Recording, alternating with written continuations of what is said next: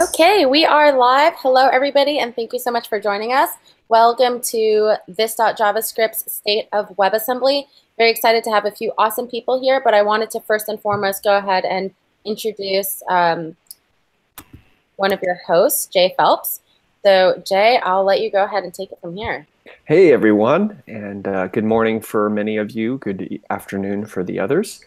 And so today we're going to be talking in this episode of This.JavaScript. We're going to talk about WebAssembly and get the state of WebAssembly directly from the browser vendors themselves. And joining us, we have Brad Nelson on the far left from representing Chrome, as well as Deepti as well, representing Chrome. Deepti, remind me of your last name? Gandluri. Gandluri? Okay, cool. Welcome, both of you. We have Luke Wagner, who's representing Mozilla Firefox. Welcome, Luke. And we have Michael Holman, who's representing Microsoft Edge. Welcome, Michael. Hey. So to kick things off, in case anyone listening or watching has not yet really entirely familiar with what WebAssembly is, let's kind of just organically discuss briefly what WebAssembly actually is, just so they get a real clear picture. You know, like the description always says that it's a efficient, low-level bytecode for the web. And I kind of wanted to hear from you guys actually what you guys think that actually means. Like, so let's start with let's do Michael, actually. Michael, what do you think that means to you? Not to put you on the spot, Okay. but to put you on the spot. Yeah, so to me, it means that you get fast downloads, small binaries, and fast startup is really important as well. Where, like, before WebAssembly, we had something analogous like wasm.js, which, you know, you can compile whatever you want to JavaScript and it'll run, but it's giant. And so WebAssembly will get you something a lot more compact and hopefully faster. Mm-hmm. Yeah. How would you say, like, so there's been a lot of efforts, when I say you, I mean the collective you, all of you, there's been a lot of efforts with previous attempts at this, like I guess you could say false starts. There's the portable knuckle stuff from the Chrome side. In fact, let's touch on that a little bit. Deepti or Brad, do you want to talk a little bit about what Chrome has done in the past to try and solve this problem? Yeah, so I mean, the native code is, oh, sorry. No, I was just going to mention that you said some of these are false starts, but I don't necessarily think of them that way. It's we just, you know, these are things that we work on, and then, you know, we take useful aspects of that technology to build something new, and they're more, you know, building on top of each other versus a false start, because I can see a lot of knuckle that we use. I mean, I think we want to aspire to a lot of what we had working in Chrome with knuckle with wasm, and wasm.js is obviously awesome, and we're able to combine this in a way that makes sense. Sorry, Brad, I didn't mean to interrupt you. No, you made a wonderful point, Deepti. And then, like, I guess what I meant by that was just ultimately that it would have been great if the collective community rallied around it, but they didn't. And that's ultimately all I really meant by that. But you're right; it was a tremendous learning experience, and it empowered, you know, people to be able to create really awesome plugins. So, you know, for what it was, it worked really well.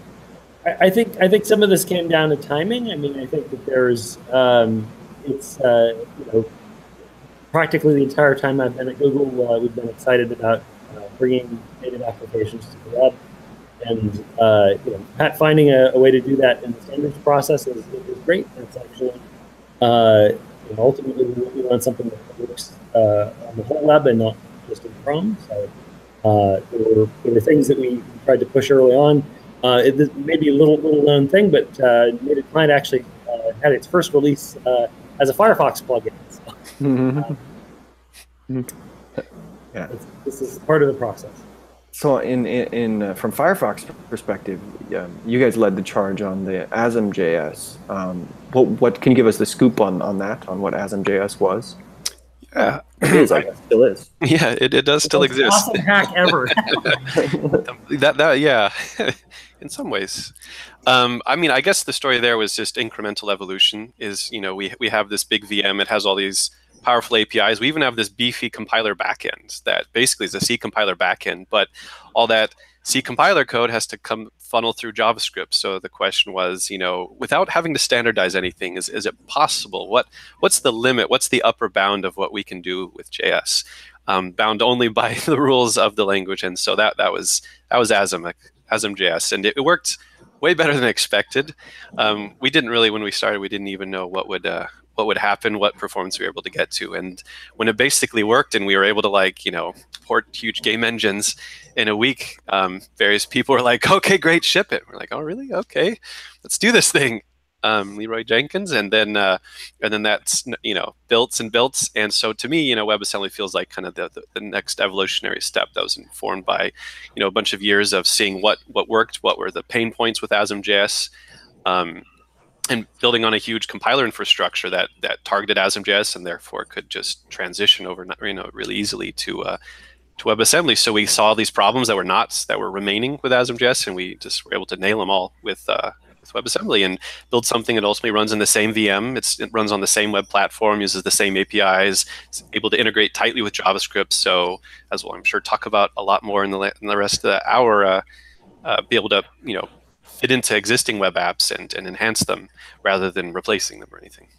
Right. I think that was one of the challenges with how things transpired with NACL and with the Pepper APIs, is that it was sort of this whole separate set of APIs and a whole separate way of plugging into that platform. And one of the great things about the WASM path has been that we've been able to more directly interoperate with JS. We went through many iterations with NACL in that space, but I think being able to reuse that API surface scopes down the problem. It's let us not have to sort of boil the ocean, as it were.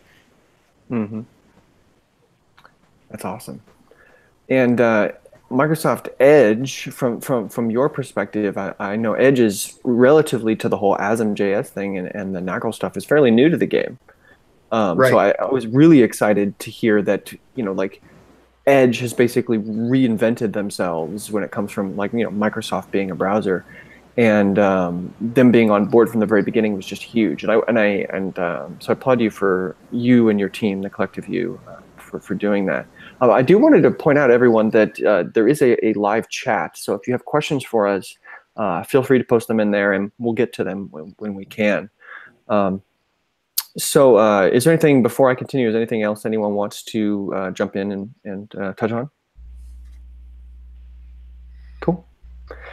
So I kind of wanted to demystify a couple things for people as far as when you should be using WebAssembly, when you shouldn't, and kind of get your all take on that that age-old question. Because a lot of people are going to ask, at least I'm sure you guys get asked the same questions, is things like, is this going to replace JavaScript? Am I going to compile my JavaScript to WebAssembly? And if not, why? Why not? Does anyone want to start and touch on that? I can if you don't want to. I don't. I'd rather hear it from you. I guess I can take that. I think that there's a spectrum of cases. I mean, the web platform works really well in all sorts of ways as it is. I think that where WebAssembly has a really strong niche right now is if you have either code that you're bringing from some language other than JavaScript. Now there's some opportunities to bring that to the platform. I think there are also cases where the performance of JavaScript is limited by the assumptions in the language, and so code that is particularly low level or particularly performance sensitive, if you're worried about when the GC is going to pause your code, that's a really good time to consider WebAssembly. I think we're starting to see people use WebAssembly in a more nuanced way with individual components of their application being used for pieces of WebAssembly. So we'll probably see more of that.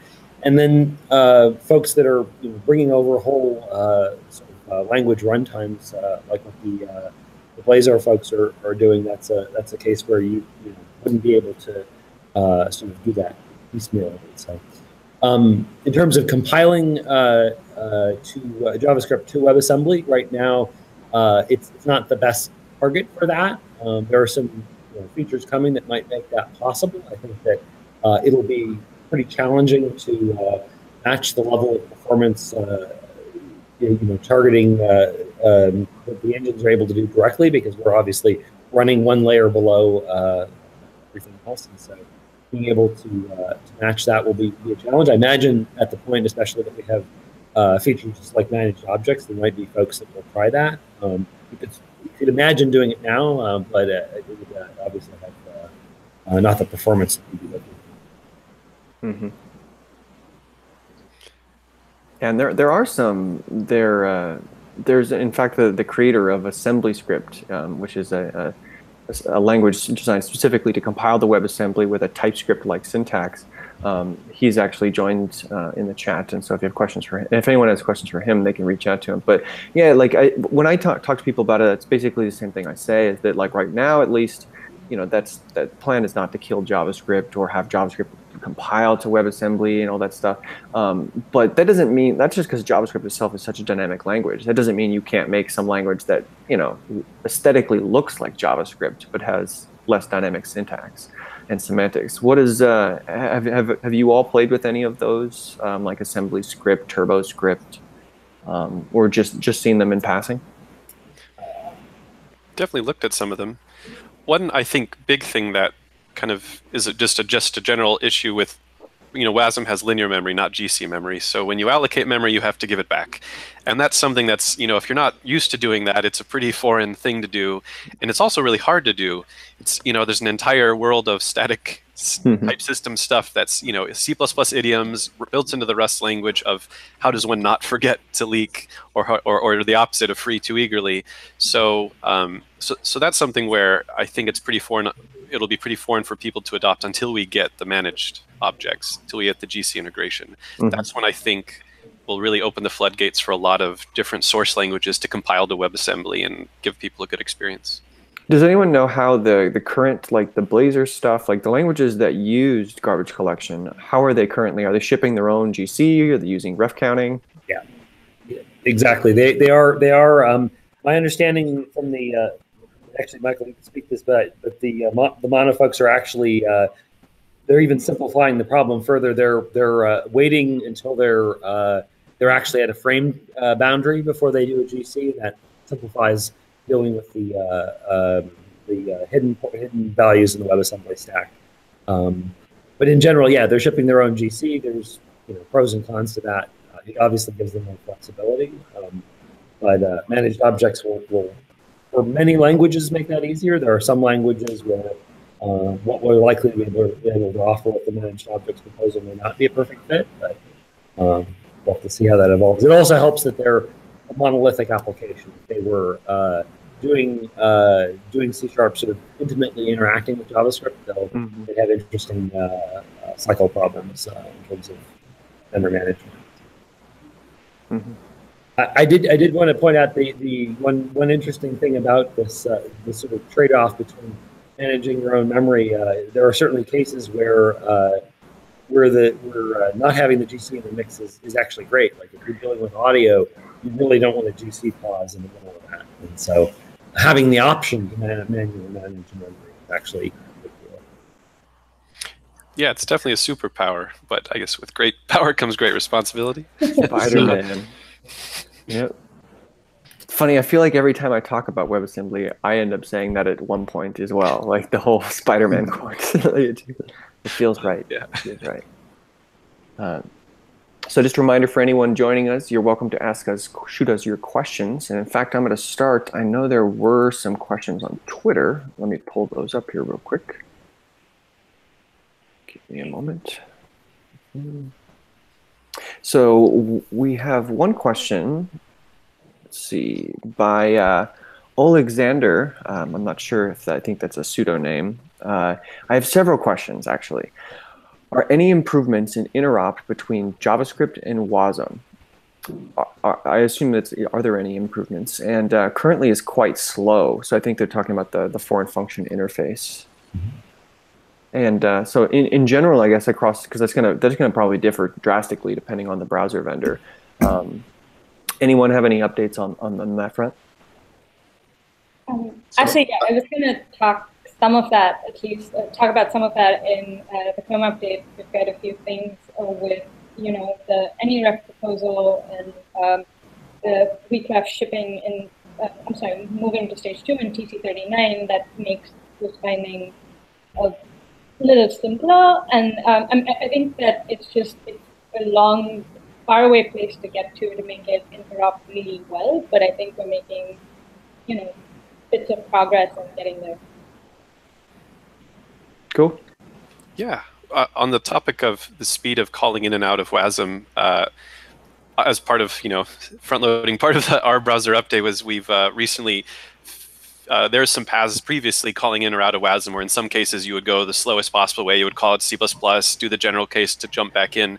And so finally now we've flushed out all of those. So all paths now into and out of WASM should stay in JIT code and be a hair slower than a non-inline JavaScript to JavaScript call, which is 10 or 20 times faster than it was in some cases before. So that was a known pain point before, and we finally got around, at least in Firefox, to fixing our problems. Mm-hmm. Yeah, no, that boundary is definitely something we care about, and there's certainly it's a more expensive boundary in Chrome currently than we'd like. As Deepti said, I think some of the workaround host bindings and reference types will open up the door to making that a really nice boundary, both in terms of the ergonomics of it, but also opening up some performance optimization opportunities. But definitely something we should look at as well, as that boundary is unusually expensive. Any updates? And on the edge side as well, yeah, we have calls from JavaScript to WebAssembly are still pretty slow. We have to go through a C++ stunk, like Luke was saying, where we do all our boxing. But it is something that we're planning on improving. And calls from WebAssembly out to JavaScript right now are pretty fast. They don't have to do any extra work other than just tagging ints and things like that. Cool. The next question from the same person is expected some new approaches to receiving structures, complex objects from WebAssembly function. Currently, it's quite difficult to do. You need to call get index in memory and get length of the structure. So it sounds like they're possibly talking about passing interop basically between JavaScript and WebAssembly. Like if you've got a string, being the easiest example, like I've got a string in C, or I want to send that to JavaScript. Any thoughts on those sorts of interops? I think it's probably going to go hand in hand with the manage object stuff. Yeah, I think short term we may be able to get there. Some of that nicer with where we go with host bindings. That'll be a place where we can, for strings in particular, will likely do something that'll make that nicer. I think that the general ergonomics, as Deepti mentioned, weak refs moving forward will be. It'll be nice to not have to worry about who manages the memory. That'll give a finalization signal across that boundary.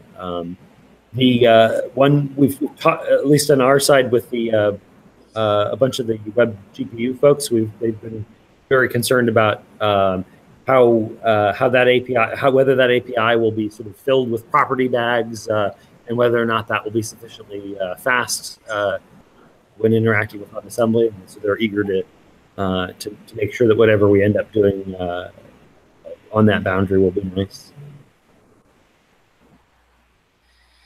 As a one particular example, the AnyRef proposal, which sounds like multiple of us are starting to prototype, implement, will allow just directly passing a string into WASM and just not even copying necessarily into linear memory.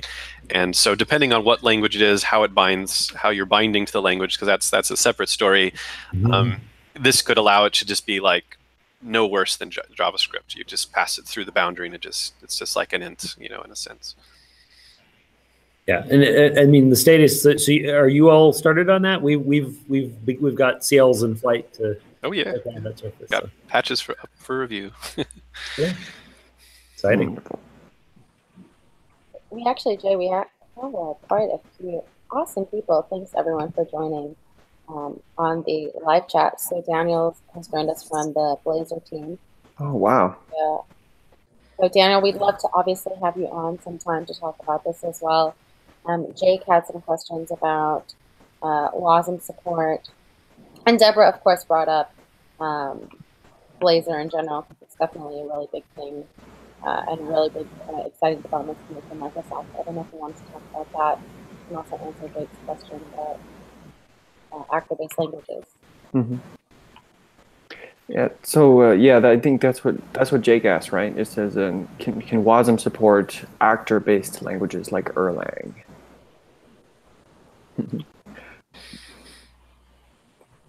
Anyone want to touch on that? I don't think there's any. I haven't seen any actual like experiment to do so.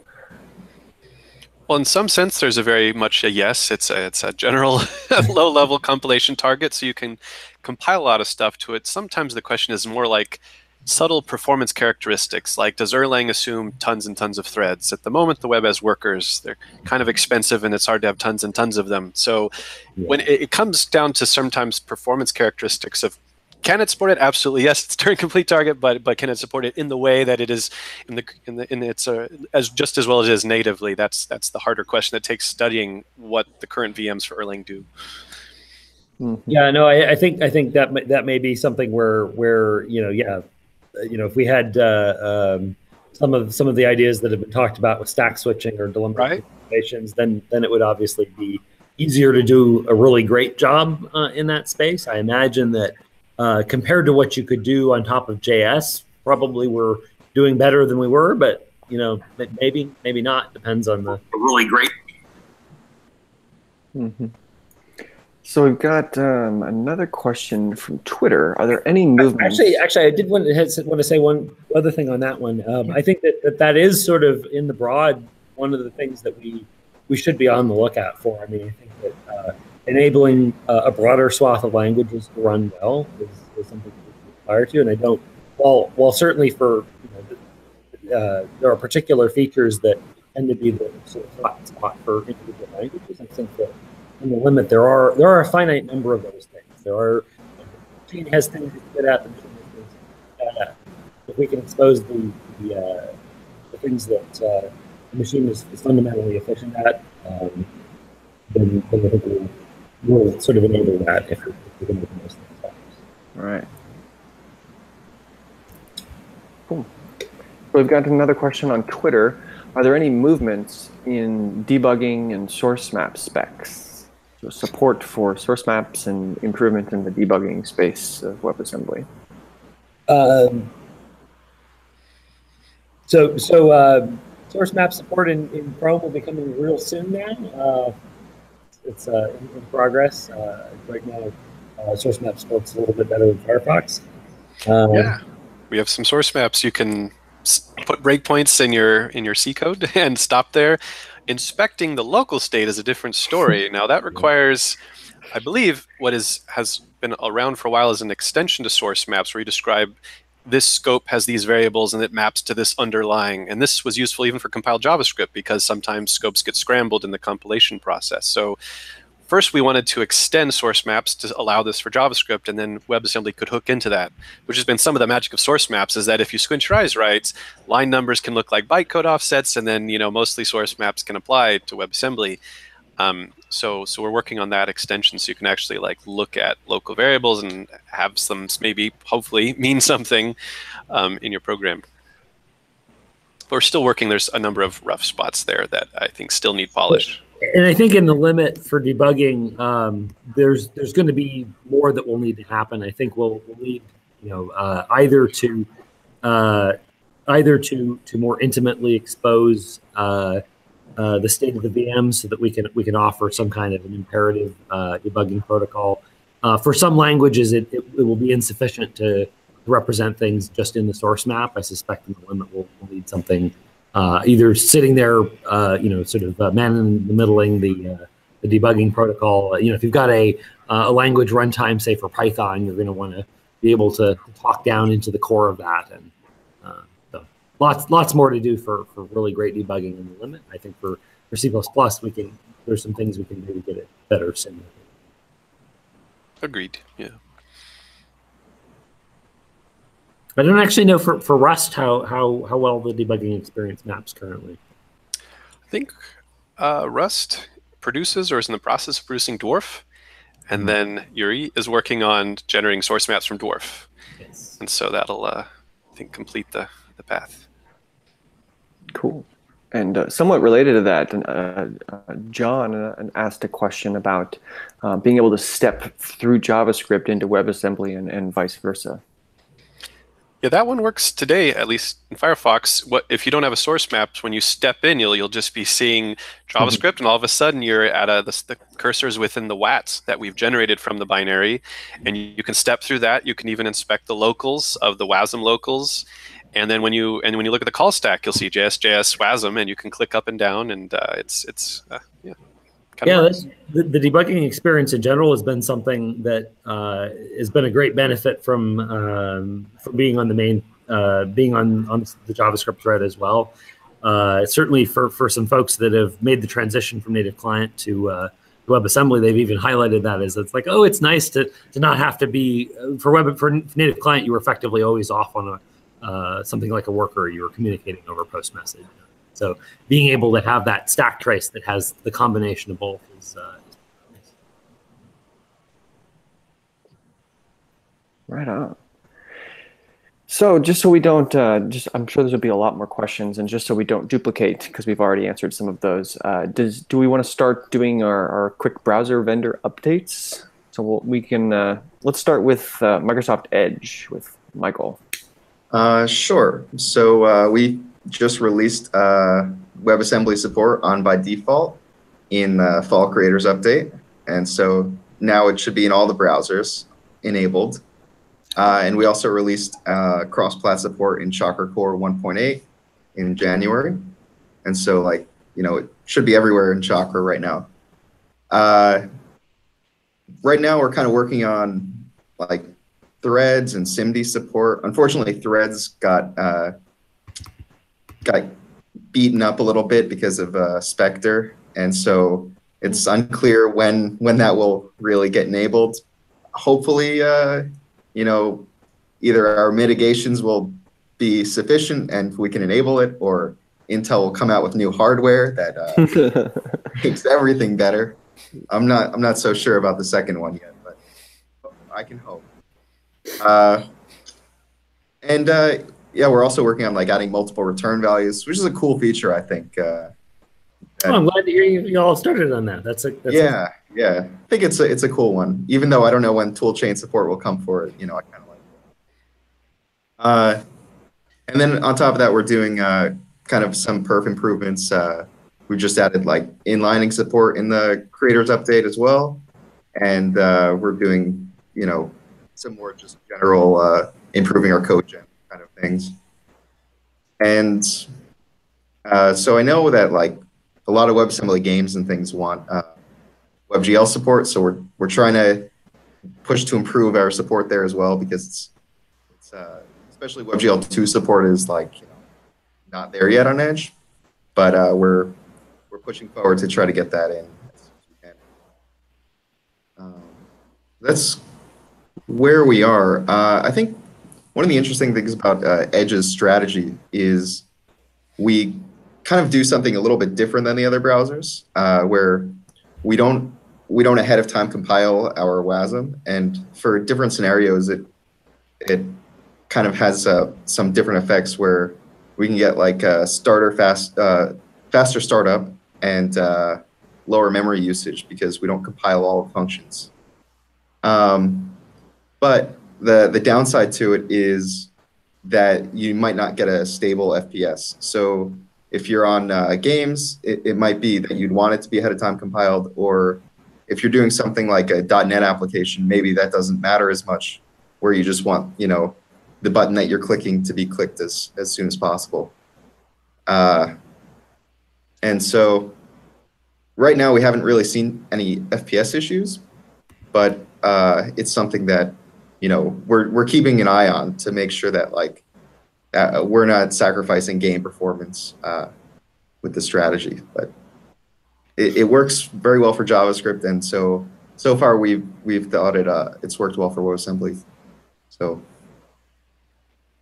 Yep. And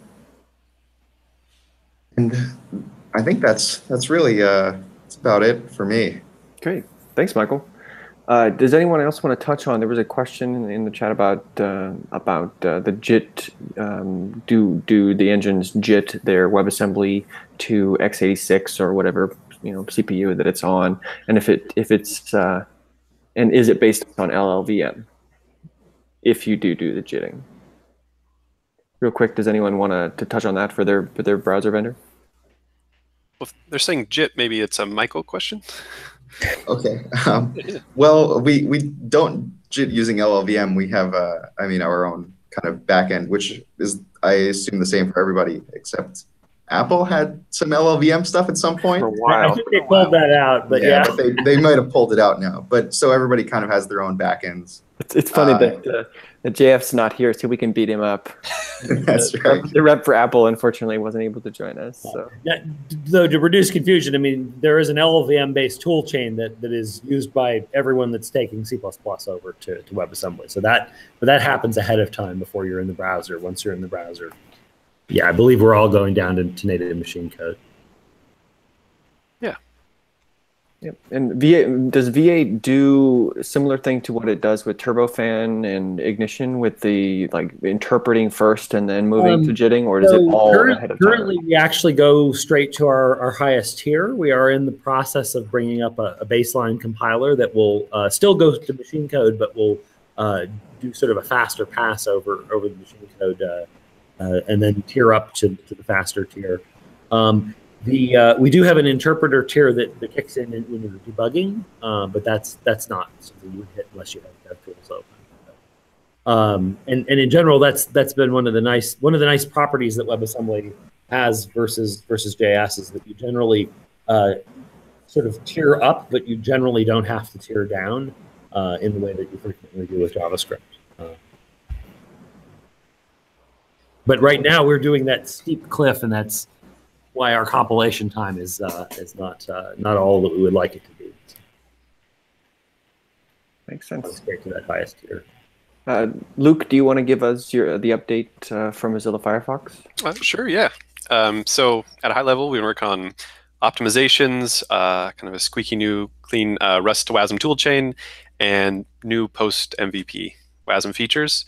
So in the optimization area, I already mentioned, fast calls in and out of WebAssembly for kind of all the cases, so you get to stay in JIT code. Also, a lot of work around improving load time.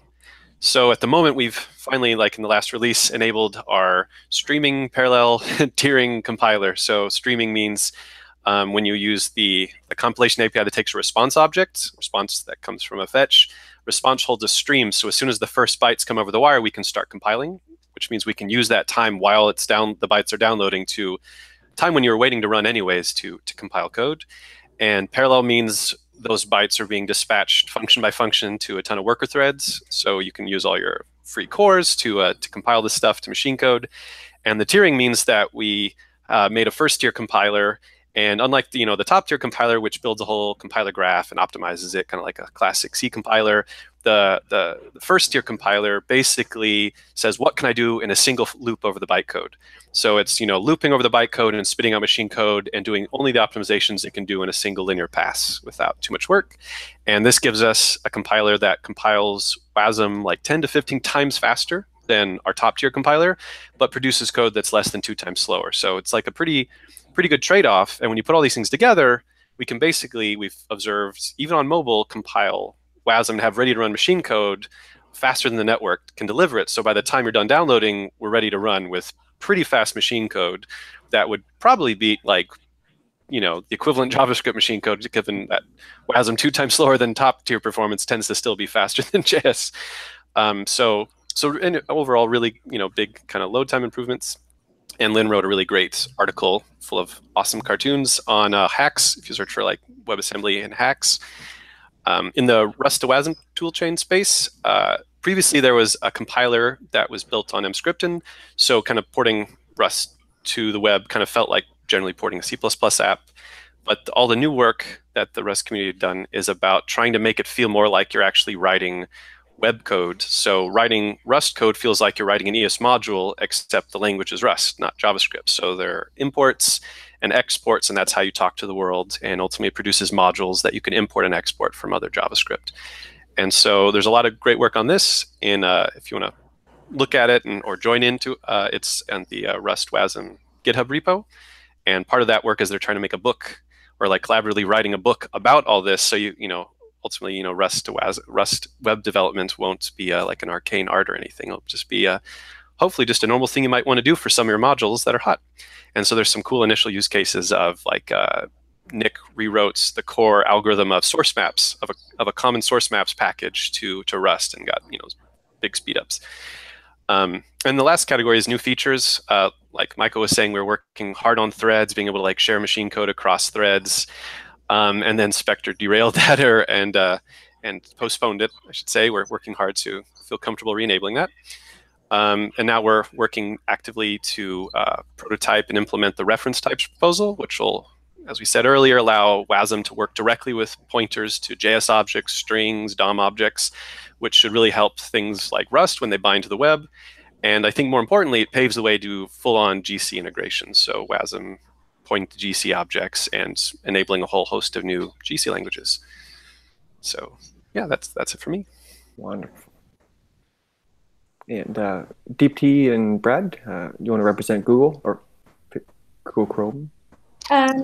Yeah, sure. I do have some slides, mostly to remember what I should be saying. So I'm going to go ahead and present my screen. Okay.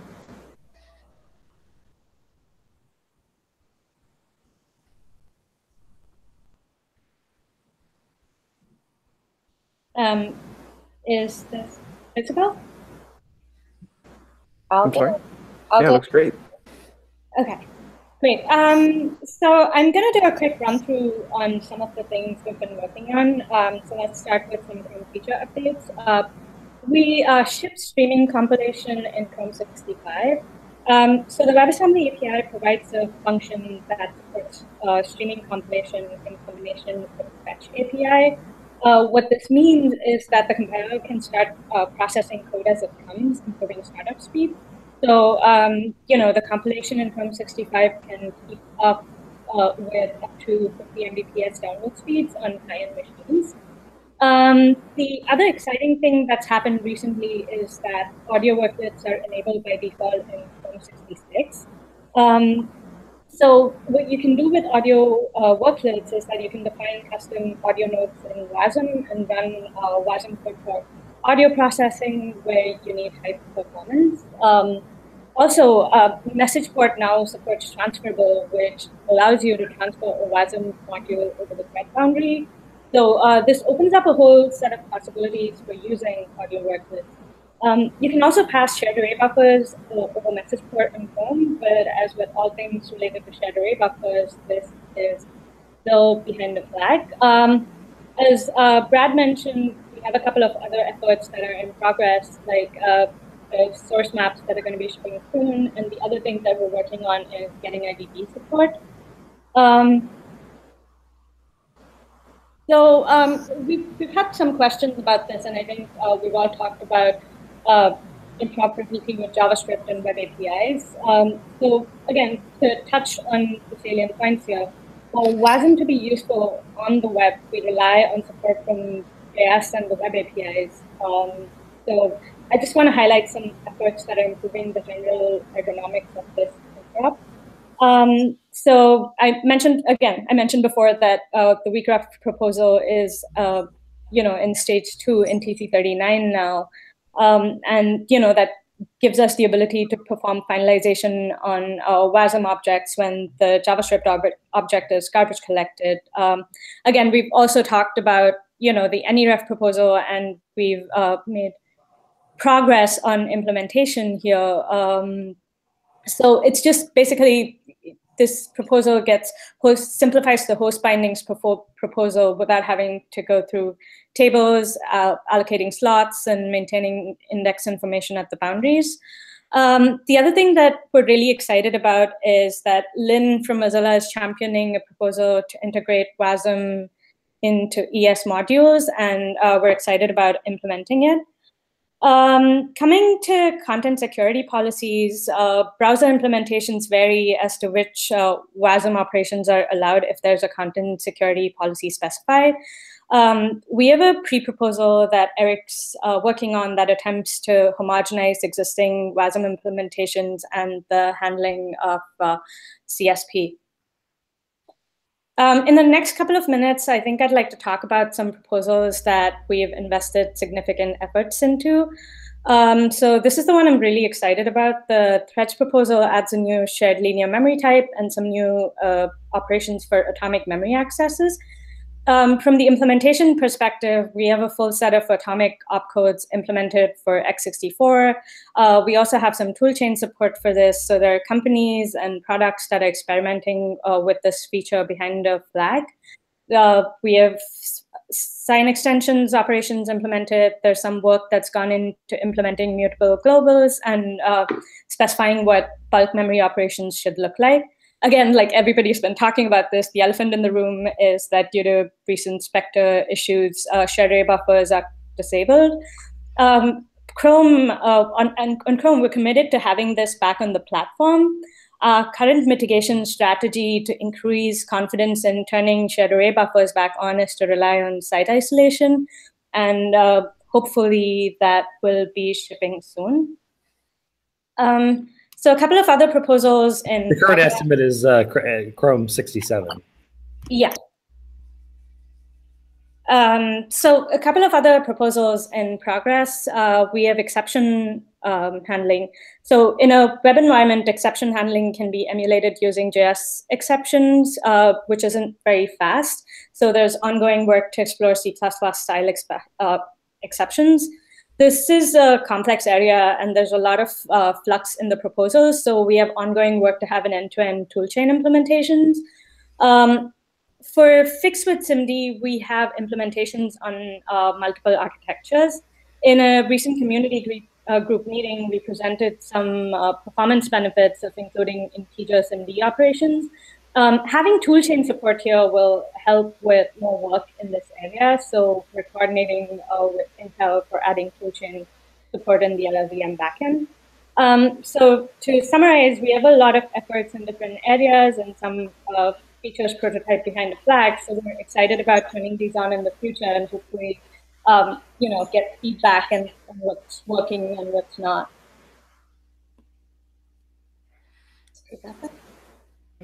Just to mention a couple of the odds and ends proposals, we're also actively implementing the tail call proposal. We have the multiple return proposal behind the flag.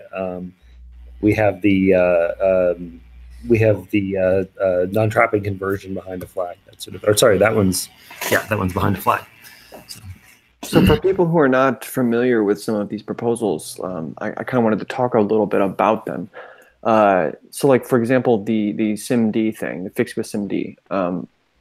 Does someone want to touch on why that's a proposal, like what actually that means and what it will enable for people?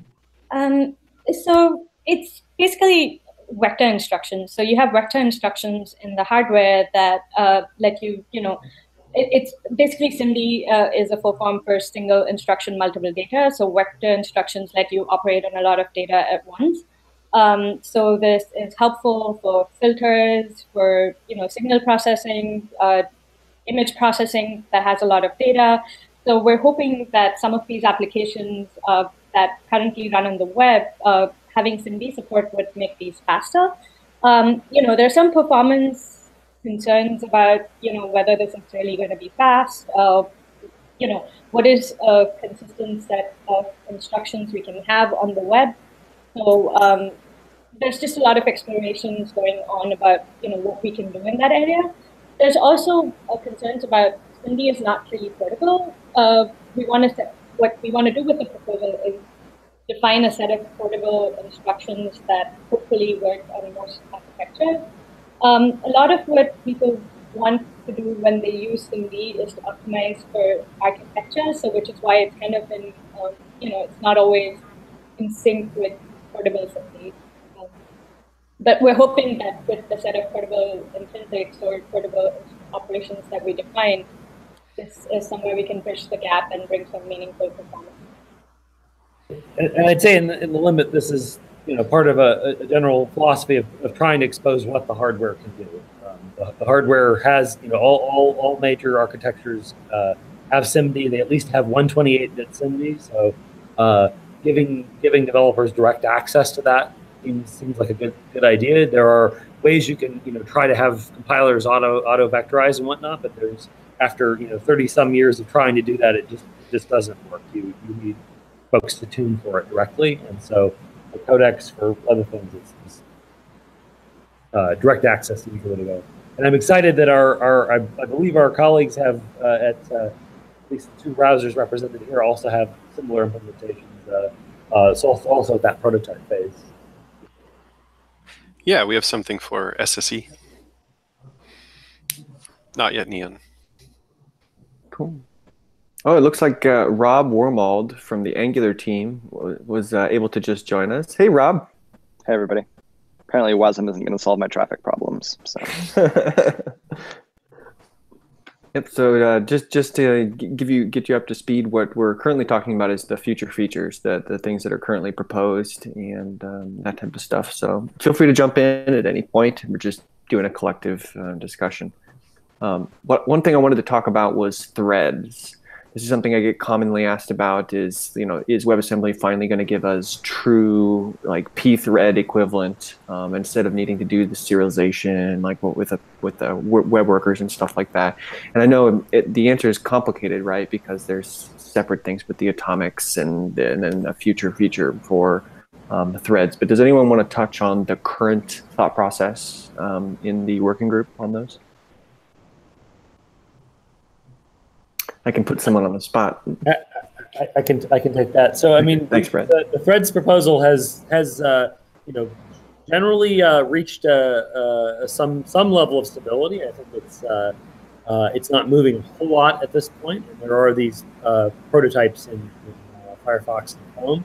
I think the big challenge there is that it's obviously with Spectre.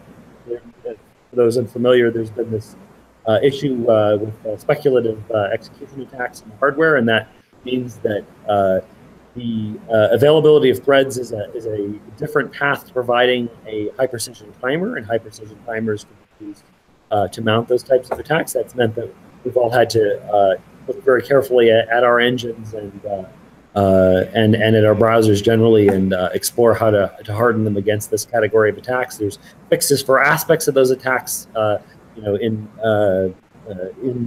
firmware updates from Intel, but in the limit they don't fix all of the issues. And this affects all of the architecture, not just Intel as well. Some ARM devices happen to not speculate for lower end devices, but so that's a challenge in terms of the rollout of the feature. I think that we all have a broad enthusiasm to see pthreads type behavior as soon as possible. There are some differences in terms of what the API surface looks like from pthreads. I think that generally speaking, we'll be able to cover that up in the tools. In the limit, you might, if you wanted an awful lot of threads, what we have in the current proposal might have some limitations. But I think that for applications that are careful about sort of using thread pools and sort of keeping to approximately the number of cores you have and all of that sort of thing, what we have is looking pretty good there. So as the current plan, it's been a bit since I've looked at it. I know the discussion I saw last was the introduction of the atomic stuff, and then the expectation that you would defer to JavaScript to create web workers. Is that the current status quo of the specification? That is correct.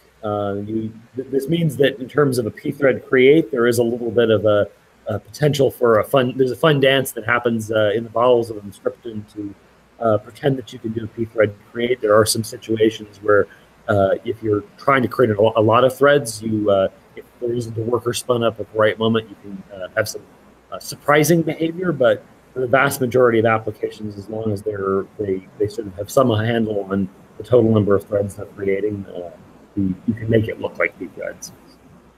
And what's going to be the story long term if, let's say, I want to ship an entire WebAssembly application without any JavaScript? Like if we get access to the WebIDL, the actual DOM APIs directly without needing to interrupt through JavaScript, do you guys foresee the story just to be the same? That where you would still create a worker, but you're actually just creating it directly from WebAssembly instead of creating it through JavaScript?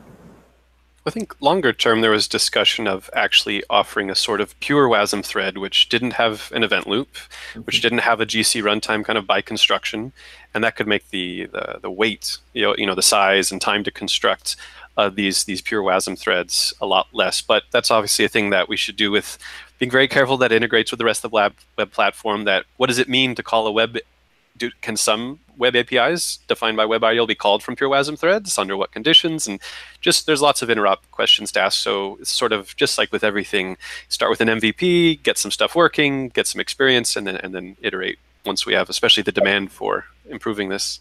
I think, I mean, this was a thing where I think some folks worried that by going down the path that we're currently on, we would, end up, the sort of starting energy to get to pure WASM threads is a little higher because obviously we'll have to justify it in terms of performance wins or ergonomics wins. But I think that it seems like a thing we'll eventually want to get to.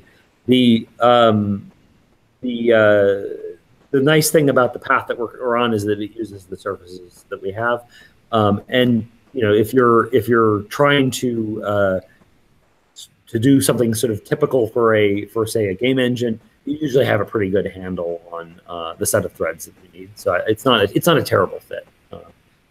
To the question of pure WASM application, I think that in the limit, because you're with the combination of any ref and host bindings, you'll be able to talk to these APIs. You'll be able to spin it up that way. I think another path to approximately the same thing is that also if we end up getting ES6 module integration sorted out, there may be something where we start with a very small shim or have it mean something different when you start that worker with a piece of code that comes down with a WASM type. But those are all. It's done. Understand right. It's has been proposed at some level to be able to make a new worker with the scripts being a module, not a normal top level script. Right. Yeah. And so if you had that, that works together. Many paths to be mostly pure WASM, although I think that's certainly for the monolithic monotype situations that makes sense. I don't know that necessarily is a goal in and of itself. Well, we had Dave asked a question about how is WASM sandboxed for security? I guess the short answer is it's about the same as an array buffer. You can't access past the end of your array of bytes, and therefore it's safe in the same way JavaScript is safe. Yeah. This is the thing where it's secure by construction. So we assume that the code coming out of the engine doesn't violate the semantics of the WASM language, and then that's been constructed in a way that that you're not sort of able to reach out and touch the system. On our end, with the heritage we have from native client, where there's sort of the second layer of security, where there's a sandbox that has a validation pass. We've occasionally talked about that kind of thing, but that obviously has performance overhead. So we're it may be a thing that we do in the limit. I would certainly be excited to see that happen, but especially since we're running mixed in with JavaScript, we're as safe as JavaScript then. Yeah, and certain exploits, like some of the most common ones, like buffer overflow exploits, like the normal one where you inject some code into linear memory and then jump to it, you just can't do in WebAssembly, just from the way the specification was designed is to prevent that. Now, it doesn't mean that there aren't a class of exploits. And there's a really good doc. I think it's like webassembly.org/security or something like that. But it's on the WebAssembly org that explains some of those exploits and the differences and stuff like that.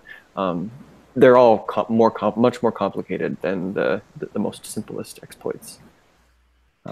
It is worth pointing out that the trouble with linear memory though is that you're ultimately running up against the security of your own application. So if you have bugs in if you have a buffer overrun in your C++ application, that'll WASM will happily mimic that in linear memory, and so it is something where you can't just you trust that within your origin, nothing is going to creep in from outside in the usual sort of web pattern. But I don't think that you can say you completely ignore security because you're using assembly either.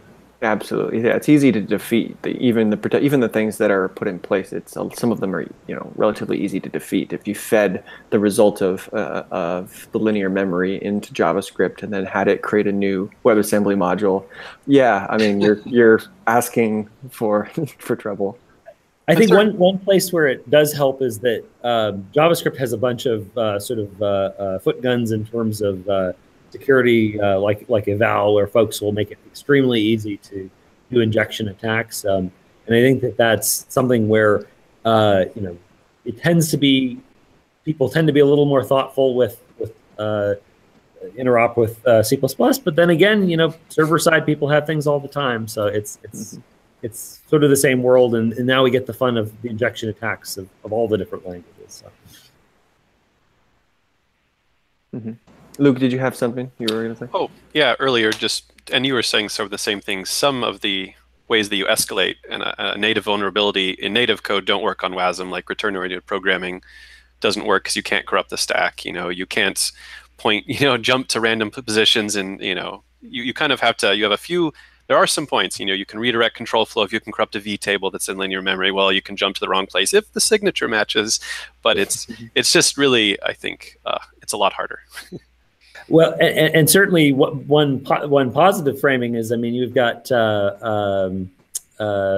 with languages like Rust, you've got the opportunity to avoid at least a subset of those kinds of issues with your choice of language. So that's another fun option that WASM opens up. Cool. And Brad asks, not this Brad, but in our audience, does the streaming compile support now in Chrome 65 bring the Chrome WASM compile performance in line with Firefox performance? Ooh, putting you guys on blast. Yeah, so I think this is a place where we still have not shipped our baseline tier, and so insofar as the baseline tier does make a difference, it's also the case that our highest end tier has a lot of flexibility, and so allows for a number of optimizations, many of which we actually don't have the compile budget to turn on. But I would say that it brings us closer, but until we have the baseline compiler, I think it's not quite apples to apples. We do have something very similar, though. It's you're getting streaming compilation. We were also already doing parallel compilation, and so it's in the same ballpark, but it's a little better in terms of that first start. So that's why we're continuing to work towards a baseline compiler. Depending on your download speed and how large the module is, there are definitely cases where you don't keep up with the rate of the download. And Jake wanted us to touch on a little bit more about the interface between WebAssembly objects and JavaScript, like the interop, like how do you access the DOM and manipulate things? Does someone want to touch on, for I imagine a lot of our listeners, don't have a lot of experience, or maybe even any experience in like C, C++, and those type of languages. So they're not. It's hard for them to fully grok and visualize what it means to be calling through two different languages, like through WebAssembly into JavaScript. Does someone have like a really great way of elaborating that? I think it's hard even to visualize, even for C++. People, it's a lot of philosophizing in this space, but I can talk a little bit about kind of the happy path that the Rust folks have found, which I'd like to see mimicked in C++. Different syntax but the same concepts, which is you have a reference that wants to flow into a DOM object or to a JS object that wants to flow into Rust. And before we have GC integration, the fundamental limitation is WASM can only deal with integers and floats, and a JS DOM reference is neither of those.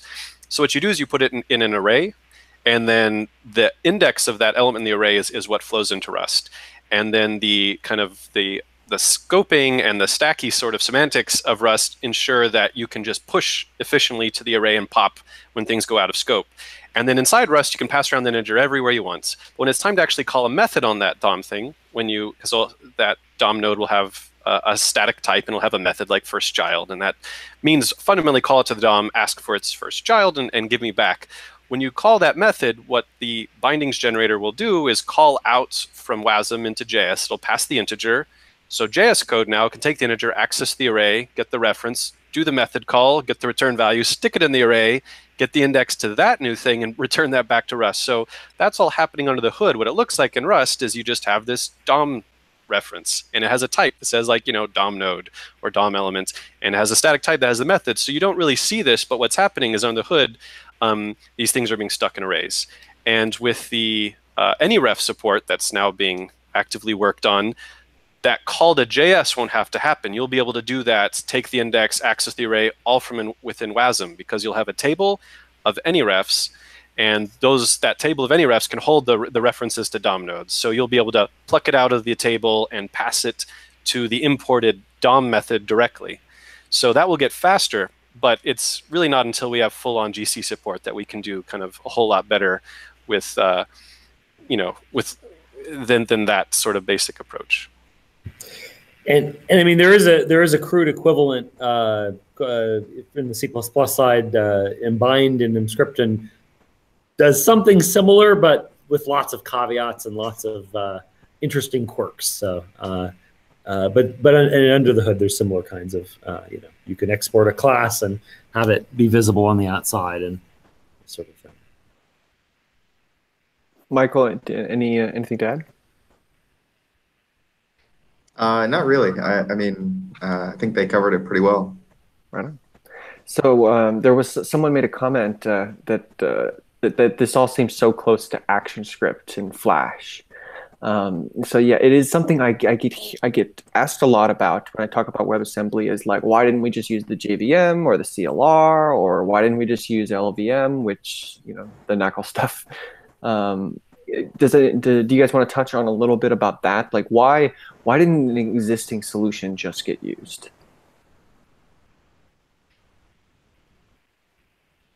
I think a lot of this has to do with, like, a lot of the existing solutions you had till now were things that work differently in different browsers. I think what we're doing now is working to a standardized approach, which is different from what was there previously. Even with AtomJS, browsers had varying support to different degrees, but it was just, you couldn't guarantee consistent performance in a meaningful way. Based on just why not Flash or different other things. I mean, there were a lot of security guarantees that were missing, I guess. I'm sure others could speak to this better, but I think just like having a standardized approach, in my mind, is a big win about what we're trying to do.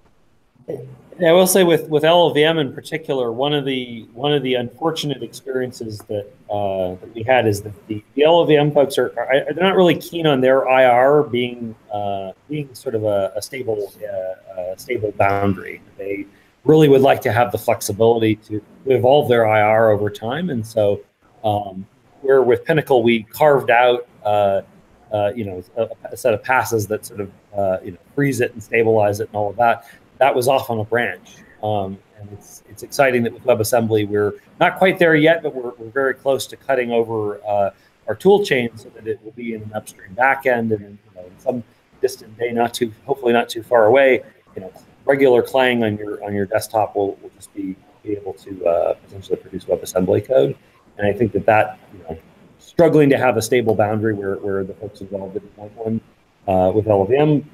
That was one to avoid. Flash, is obviously tied to one company's proprietary thing, and even JVM has shades of that as well. So. Mm-hmm. And also, there's APIs, and that's kind of orthogonal from what's the code look like. For the code look like, we could have considered, I guess, a couple different things, and WASM certainly has shades of, statically typed stack machines, and has, a lot of ideas pulled from a lot of places. But there's completely differently, there's what's the APIs? Are we making a second web that sits alongside the web platform? And does it share the DOM? Does it share all the web APIs? Do developers have to choose either or? And that was kind of the world with applets, and that didn't work so well. And so even if we chose to just do like say JVM or something that didn't have legal battles in flight, then it would have been there would still been a lot of hard questions to ask about platform integration. And I think more than is obvious, even though we are still sort of filling in, making the interop with JS nice, we did take into account the fact that this is running in tandem with JS engines and is implemented in JS engines, and that very heavily informed a lot of the design choices and sort of the constraints we're operating under. So other radically different sort of machine models would have been harder to shoehorn into that world. Yeah, right from the beginning, we've considered the JS integration, especially like with the ES6 modules even. Our initial ABI was like just going to be using an ES6 module as your WASM thing. The module support wasn't quite there in browsers yet, so we kind of had to push that back. But it's totally a big goal for us to have this sort of support. Wonderful. Hey, Rob, I wanted to touch on your experiences. You're developer advocate of the Angular teams, is that right? Not anymore, but yeah. Not anymore. I've just changed. So now I'm what's called a developer programs engineer, which basically it's the same job with a slightly different title. So we can say that I'm a developer advocate if that helps. Sure. Do you want to touch on? I've hung out and talked with numerous members of the Angular team over the years, and we've talked about WebAssembly because of how obsessed I am with it. Is there anything that you can go on record to talk about as far as possible solutions with WebAssembly and Angular? Obviously not in the immediate term, but something you guys are looking at? So I actually wanted to ask that question to the panel, right? Because it's a thing that we talk about fairly often on the team, kind of in a very pie in the sky kind of way. But I think myself, like many web developers, and I think this is probably true for our team, I have a very hard time kind of in my brain grokking how I would mash these two things together, right? And I saw some of the stuff that the Glimmer, the Ember and the Glimmer team were talking about a couple weeks ago. And I think that's hugely interesting. I think that Angular, like Glimmer, like many new frameworks today, we are compiler based, right? And so this idea of having a compiler in the middle is a comfortable thing for us. And so this idea of having sort of a different target, right, is interesting to us. But I actually have a pretty hard time in my brain kind of thinking about how does WASM fit into the frameworks of today, right? And my initial kind of naive feeling is, well, it feels to me like it would be a lot like using a web worker, right? And that doesn't seem to capture the scope of what people are excited about. And so I guess I would turn that question back to the panel maybe and ask, like, how should a framework like Angular or Ember think about the future of this, right? Should we be preparing to be replaced, which is one option, right? Should we be preparing to integrate with these things? Should we be preparing to rewrite Angular in .NET, as I got asked by somebody the other day, right? Which, all these things are interesting, and I guess that I don't know is the answer. So I'm curious kind of how the panel sees this fitting into the wider ecosystem, and kind of where do we go from here once all of this stuff has landed? Michael, do you think they should rewrite it in .NET? Oh yeah, write everything in .NET. I saw this. What was it? Was it the Blazor project that came out from the Microsoft end a couple weeks ago? Yeah, Michael, do you know a lot about the Blazor project? Can you elaborate on that? To explain so that? I'm not super familiar with it. I mean, I've seen it and it's really cool. But I think some other people on the panel are probably more knowledgeable than me about it, like the actual specific internals of it. I just know that it was released in a preview very recently, and their demos are very cool. Some high-level points that I know about it, because we give them linear memory and they have fundamentally to implement a GC, they include their own GC. So that's one piece. Two, although they're planning and they've blogged about progress towards this, it's still an interpreter-based model, which actually has some benefits in that I think they can ship somewhat unmodified DLLs and the interpreter kind of does the right thing. And then they said about the problem of interoperating with DOM. I guess you don't directly touch the DOM. You do it all through, there's a virtual DOM of some sort of abstraction between them and the DOM, so they can do all the dealings with the DOM on their own internal code. And the user works with .NET abstractions directly. So I think that actually is a kind of a good segue into like how does it, what's a good way to use this in frameworks? It seems like there's two different kinds of code.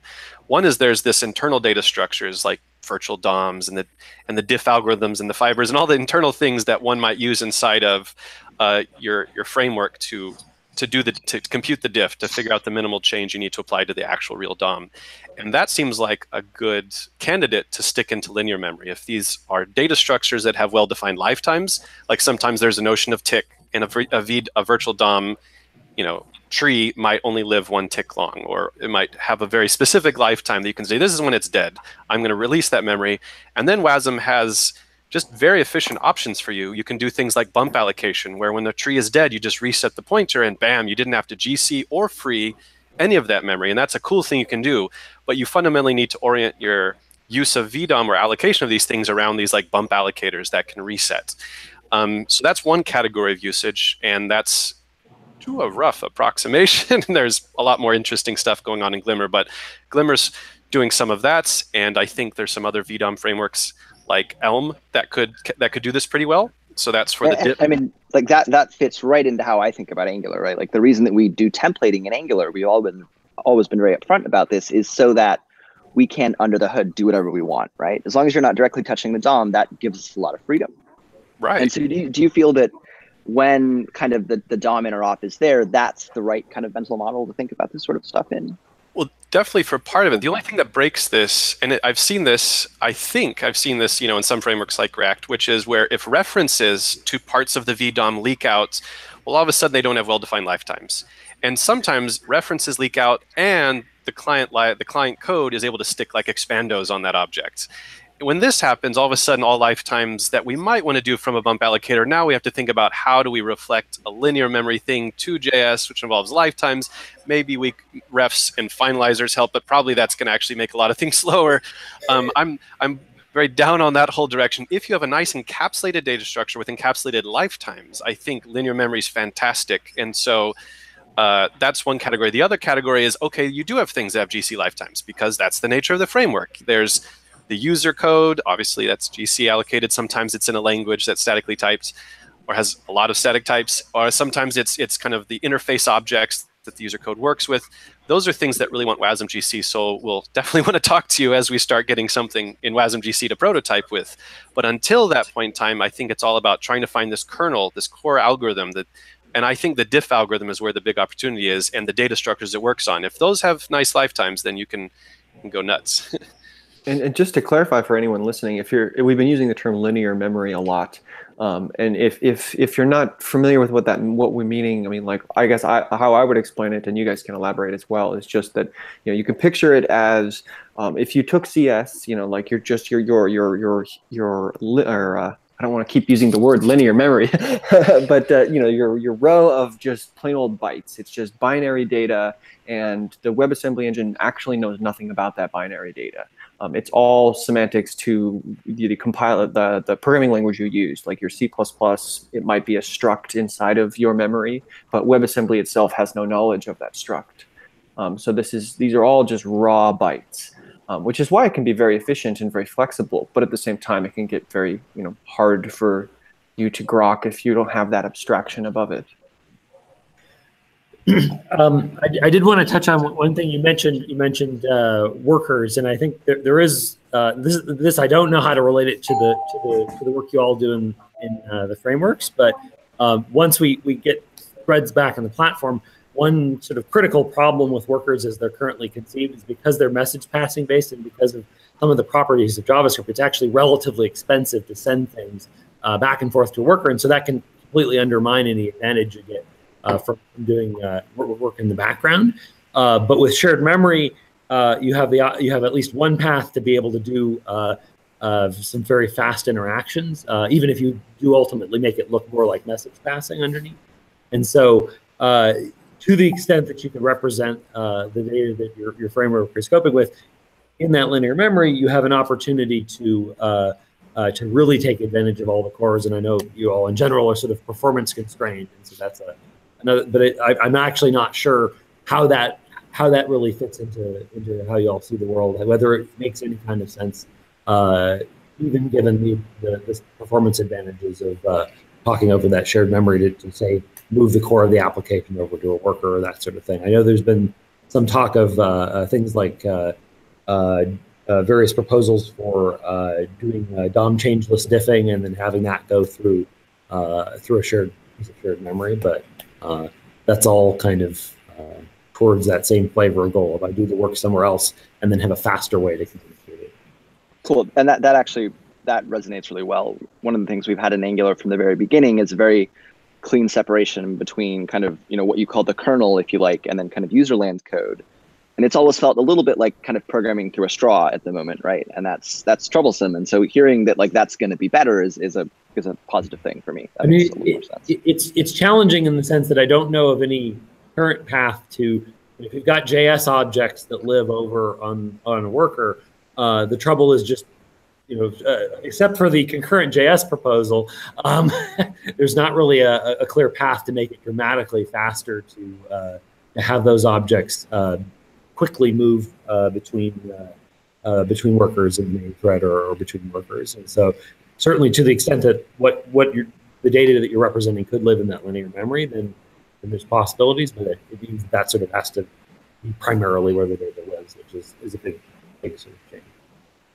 So Angular could potentially be using WebAssembly today and see improvements. I mean, obviously you always have to profile things, but is that a fair statement?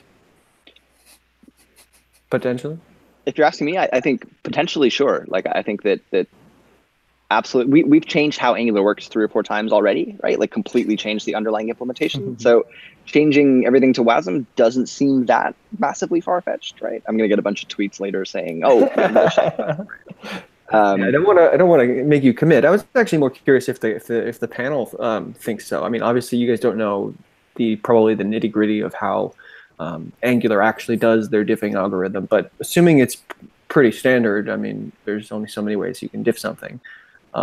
It might be something worth looking into, or do you think that they should hold off until we have the GC stuff?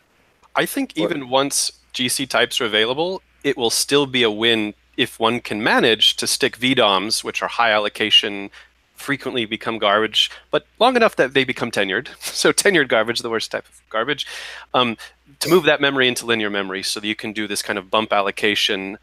I think I have this kind of like dream, and I'm not sure who's going to realize it first, but they're going to be using the entirety of WASM, the whole buffalo. They're going to be using linear memory for the VDOM and GC memory for all the stuff that actually has a GC lifetime, and JS that's the actual user code and maybe some interface aspects, and they'll be using the entirety of this thing, which will be pretty a unique situation. The only other instance I'm aware of was a project for a while called C++/CLI in Microsoft, and if I recall, this was C++ code that could have handles. They had a handle type that could point directly to .NET objects.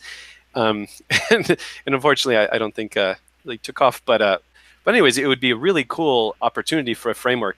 But it does depend on it having these kind of design things where it can stick, where it can bump allocate memory, basically. But some interesting... We're not VDOM at all, right? We don't do the diffing at all. And so it's... The allocation problem is a thing that we've actively tried to avoid doing, right? Like, it's expensive in VDOM frameworks. So we avoid doing it. And then I kind of wonder, does it make sense for us at all? Interesting. Okay. Can you describe the way it does its change notification currently? So I would say at a super high level, we do data diffing rather than DOM diffing, right? So we very much do the kind of like, has your data changed, user land data changed, before we actually change DOM at all, right? So rather than where React kind of builds up a DOM, builds up the new DOM and diffs those, we skip that step or avoid that step and do data diffing, right? And obviously that constrains us. It's why we use templates, right? Templates have a level of static behavior that JSX or VDOM sort of doesn't.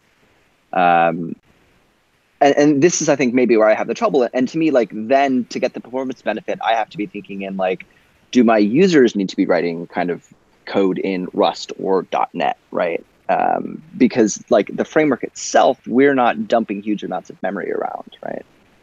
Well, I think this is where Glimmer's quite different than React also, and they don't build VDOMs. They have this static declarative language, I think handlebars, and I think they compile that to bytecode, their own bytecode, that executes in a VM that is a wasm VM. And that bytecode computes the diffs directly, so no VDOMs here, and I think new bytecode that runs to compute the next diff based on the new state of the DOM, which is pretty sophisticated, and but it is, as you pointed out, derived from having this declarative template language. I think we're definitely closer to the Glimmer model, and that makes sense. So. Yeah, and I was hoping Yehuda would be able to join us at the last minute, but because I invited him before, but he was busy with EmberConf last week. But yeah, you're right, Luke. That is how it works.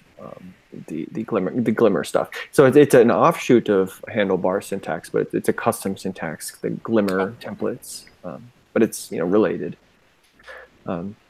So what I just heard was Rob Wormald said here that Angular 7 is going to be. No, I'm just kidding.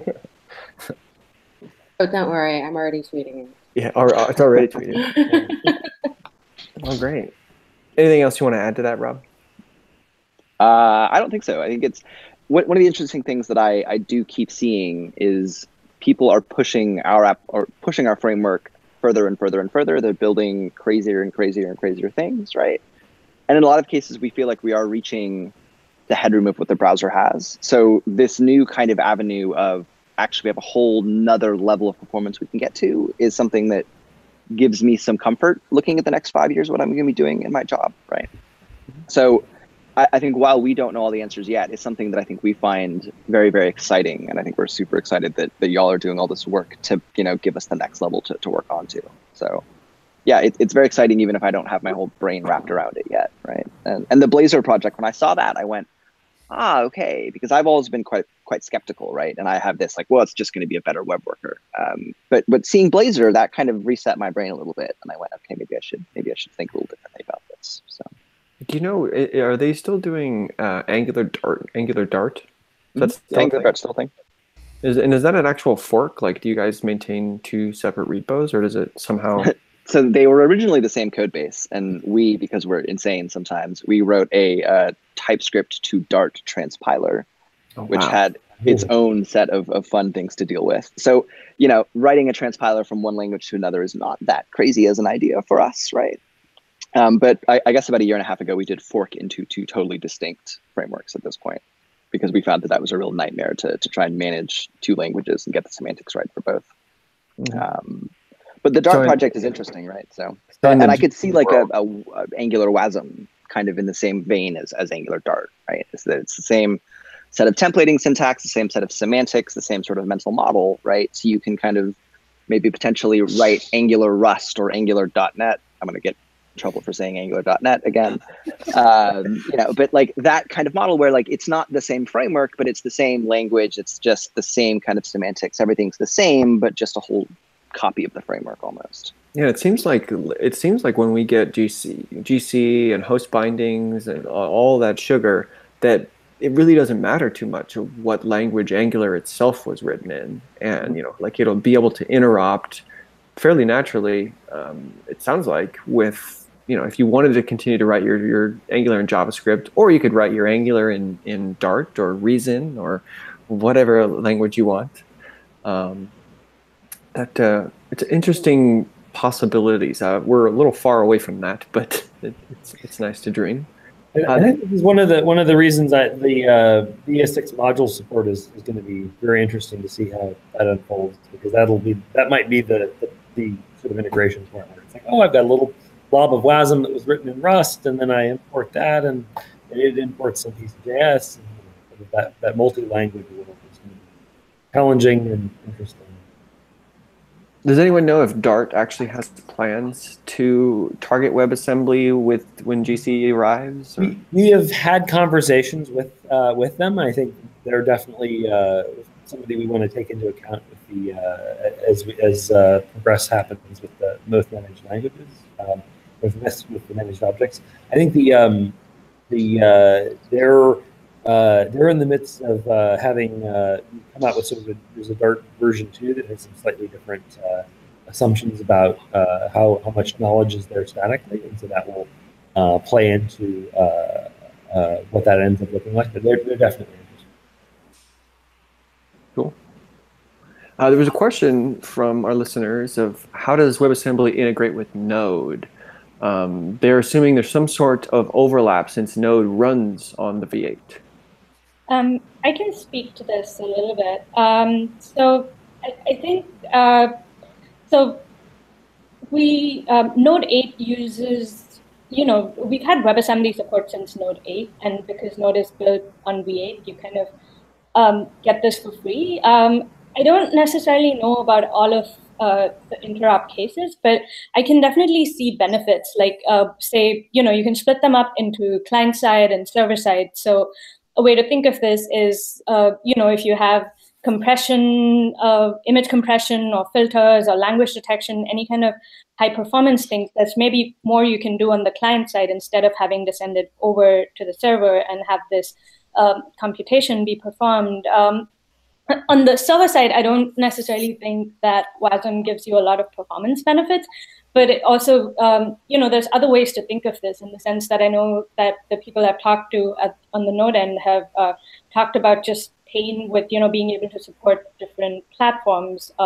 Maybe shipping a portable binary that will work on a subset, at least, of their platforms addresses some of this pain, and you're willing to trade some performance for that. So there's definitely a lot of potential for interop, I think. Yeah, the Node folks have kind of an interesting problem in that they, on the one hand, for everything that's written in JS, they have a really nice distribution story, and then when you have native modules, they've got all kinds of API compatibility issues in terms of distribution. And for places where WASM, something is just pure computation, it plugs in really nicely. I've talked to at least a few folks over here that are interested in sort of, could we use it in that in that space where it sort of starts to interact with the native system. Once you remove running untrusted code from the picture and you assume everything's trusted, there are some possibilities, but there's also sort of challenges to WASM is 32-bit, and if you're interacting with the native system, 64-bit, and so there's interesting FFI interop questions there. There's some possibilities that could be made nicer, but yeah, native modules in Node are just it's a distribution and packaging challenge, and WASM maybe can help in the limit, but there's lots to have. It'll have to happen to make that really great. Speaking of which, what's the current status of 64-bit WASM? I think we've assumed that at some point we'll have a version of the loads and stores that will take a 64-bit index. I think that's been kind of, there's a few other ideas that bounced around just in over at Google around other kinds of ways you could have a memory model that might. One of the things that we're getting out of being 32-bit now and 64-bit systems is that we're able to use memory tricks to make bounds checks cheaper, and we would lose that if we went to 64-bit. And so there've been some ideas around ways you can preserve those properties. But I think the more likely situation is that at some point we say, okay, we're going to add a version of loads and stores that make a 64-bit index. It's just not on the docket right now. It's not currently on the docket. I think it's sort of one of the challenges is that would almost certainly lead to applications that would leave behind a chunk of the web. Right now, there are still a sizable number of 32-bit systems, and even though WASM is theoretically with 32 bits we could support up to 4 gigs. I believe all of the browsers still cap the memory at 2 gigs, just because that was the limit that was there for shared array or for array buffers. So I think we would probably, at the point that we feel the pressure to go up to 4 gigs, that would be the time to start talking about what happens after that. But I do think it's something we should probably start to talk about. It wouldn't be a huge deal, I imagine, in each of the engines to put it in support. It would be a breaking change. It'd be kind of a strange aspect to it. Probably a breaking It wouldn't break old existing code. It would just allow new code to run. Right. Is the thought process that we would do some sort of 64-bit emulation on 32-bit platforms, or that it just would be it does not work? It would be so very slow because every single pointer, every single load. Right? Yeah. Maybe there's a smart trick to let 64-bit code run.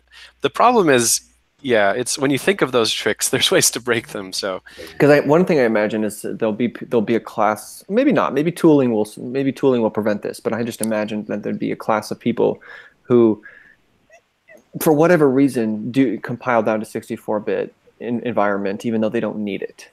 They think they need it for memory size, or they don't realize that you can't have, like in the 32-bit system, you can have 64-bit integers. We're just talking about the linear memory.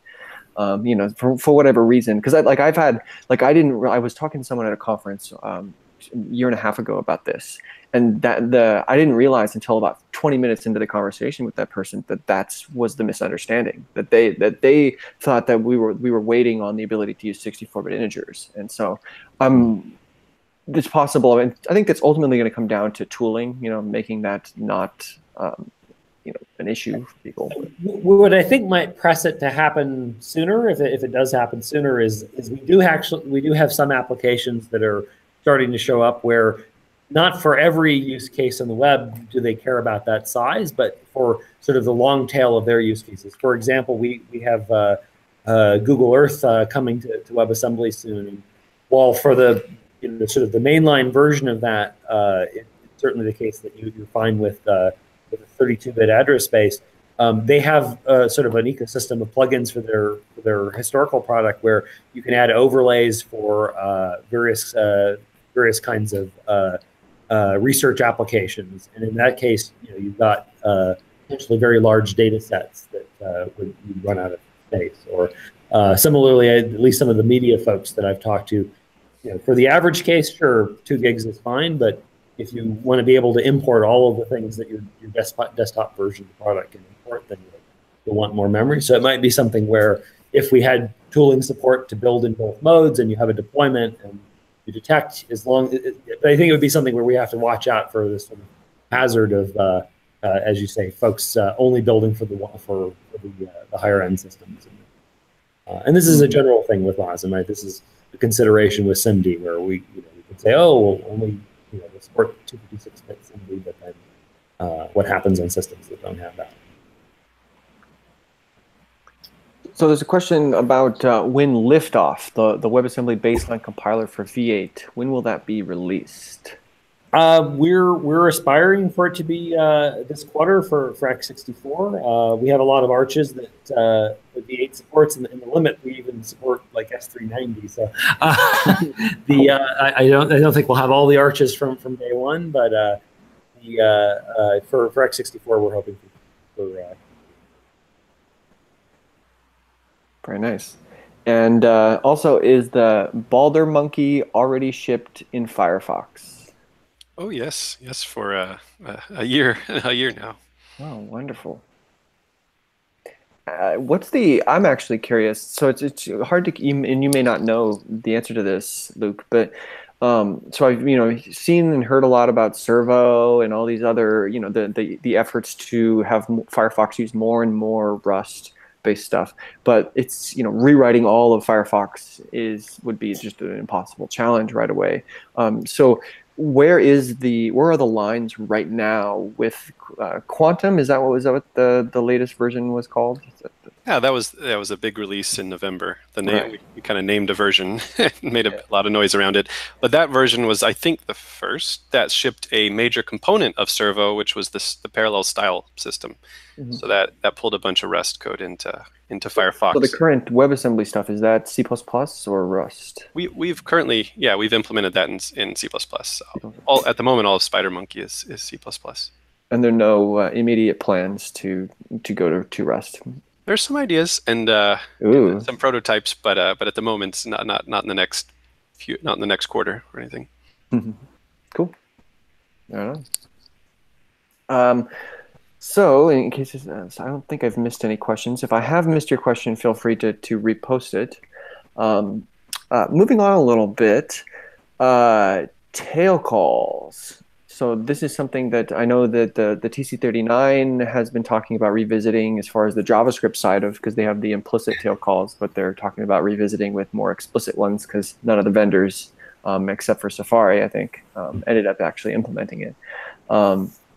I think on the WebAssembly side, tail calls is not really going to be a huge controversial thing, right? Because this is mostly a compiler thing, right? The compiler decides whether to do it so or not. Do you guys disagree, or do you have a different take on it? Well, I believe Michael stepped away briefly, but and he'd be a good one to bring into this conversation. But one of the challenges we had some of the same kinds of issues that arose in the JS space come up with WebAssembly. I think we've managed to work past them. Is it the debugging stack stuff, or?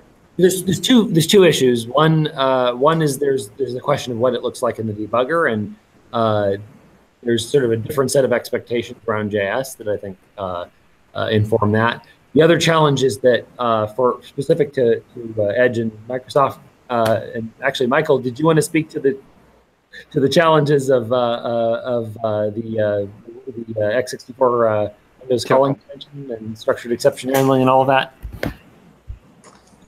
Sure.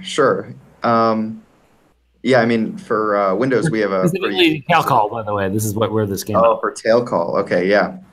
So for x64, we basically use the Windows x64 ABI, and this kind of mandates that you have fixed size frames, and with tail call, you might need to grow your frames if you have more arguments, for example, than the caller had.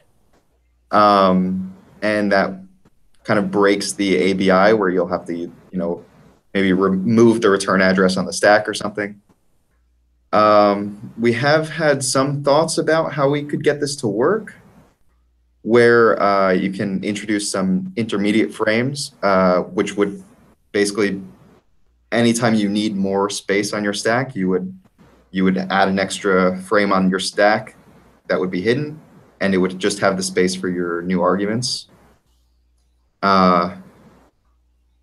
We haven't actually implemented this yet, but it seems like it's something that is theoretically possible, just kind of ugly.